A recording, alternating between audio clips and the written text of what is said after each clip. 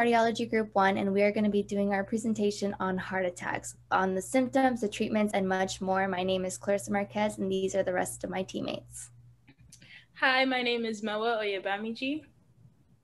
Hi, my name is Jamelia Macaranas. Hi, my name is Talisha Pereira. Hi, my name is Janaea Jones. Hi, my name is Priscilla Vasquez. To start this presentation off, we're going to talk about what a heart attack is and why does it occur. Heart attacks are often called myocardial infarctions, which is a sudden blockage in one or more coronary arteries. Coronary arteries are important in supplying the areas of the heart muscle. So once they're blocked, this will inhibit the heart's ability to properly pump blood.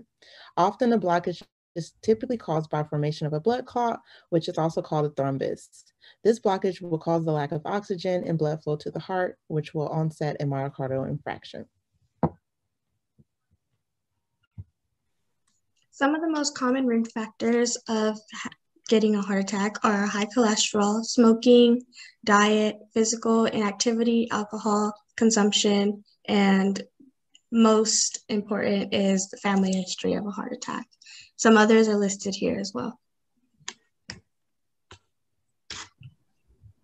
And then these are the heart attack symptoms, and we wanted to highlight that they vary between men and women. Women are seen to have the symptoms that are more atypical, which is, as listed, shortness of breath, dizziness, back or jaw pain, and chest pain. And then Dr. Michelle Donahue, we wanted to highlight that she said it's important that women know and act upon the signs and symptoms of a heart attack. And then the typical symptoms that are more felt by men are sweating, pressure, tightness of chest, pain or discomfort through the upper body. Changing eating habits are often tough, but having a healthy diet is a great way to prevent heart attacks.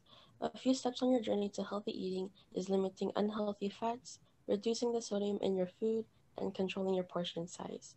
And staying active is an important part of a heart-healthy lifestyle. Aim for at least 30 minutes of physical activity per day for at least 4 days. Heart attacks are treated differently depending on the specific condition of the patient. Some of the treatment options include an angioplasty, a thyroidectomy, a clot-dissolving medication, bypass surgery, and artificial heart valve surgery. So a way that you can help treat a heart attack is by giving CPR, which stands for cardiopulmonary resuscitation. And here is a video demonstrating how to do it.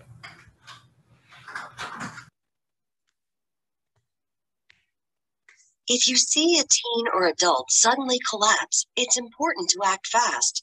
Helping to save a life is easier than you might think. Just start hands-only CPR. The first step is to send someone to call your local emergency response number or call it yourself. Then get directly over the victim. Put the heel of one hand in the center of the chest, then put your other hand on top of the first. Then push hard and fast in the center of the chest until help arrives. It's important to push, giving 100 to 120 compressions per minute, which is about the same tempo as this song.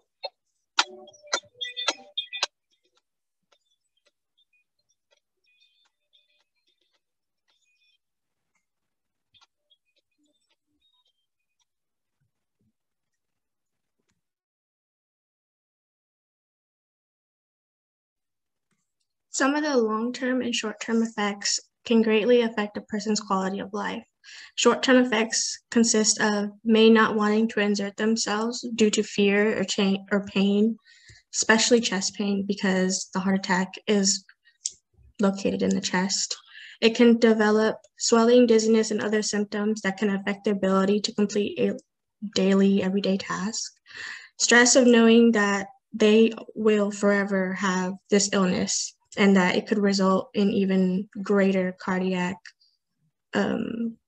exertions such as stroke and another heart attack, possibly fatal.